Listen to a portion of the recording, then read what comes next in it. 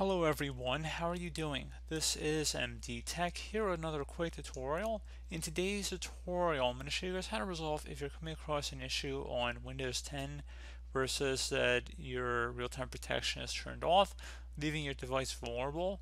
So this should hopefully be a pretty straightforward tutorial, guys, and without further ado, let's go ahead and jump right into it. So we're going to start off by opening up the Start menu, type in Group Policy. Best man should come back of Edit Group Policy. Go ahead and just left click on that. If you don't see the Group Policy Editor, you guys can check out an earlier tutorial of mine that I released not too long ago about how to re-enable the Group Policy Editor or unhide it in Windows 10 Home Edition. So I'd recommend following along with that tutorial first if that is necessary.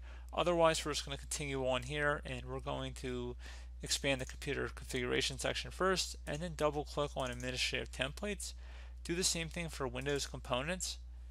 And now you want to just go ahead and scroll down on this list here until you find Microsoft Defender Antivirus. And now on the right side there should be something that says turn off Microsoft Defender Antivirus. Go ahead and just double click on that.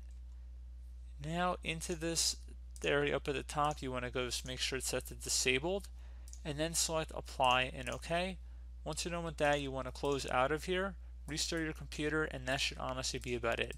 So as always, thank you guys for watching this brief tutorial. Do hope I was able to help you out, and I do look forward to catching you all in the next tutorial. Goodbye.